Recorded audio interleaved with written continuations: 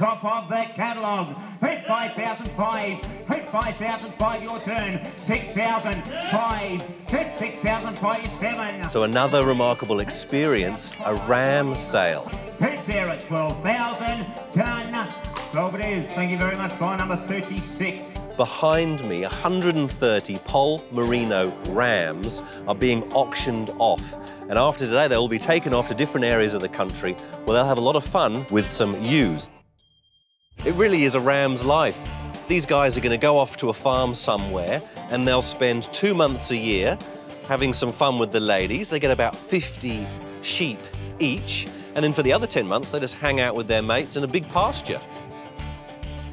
You know the difference between a Poll Merino and a Merino? The only difference is Poll Merinos don't have the horns. They've been bred out of them, which means they can produce a little bit more wool, but also they won't do each other damage with those dangerous horns. Done at 21,000. Once, twice, done.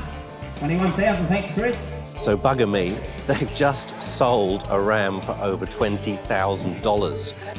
And here he is, Mr. $21,000.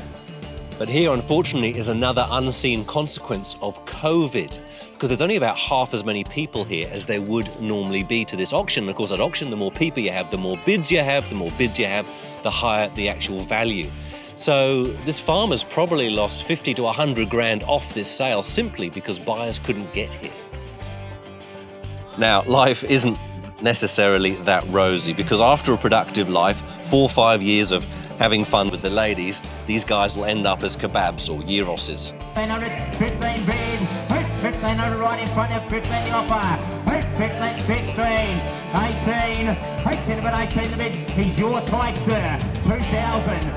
And yours, 22. 22 on an F22 the offer. You can change your mind again.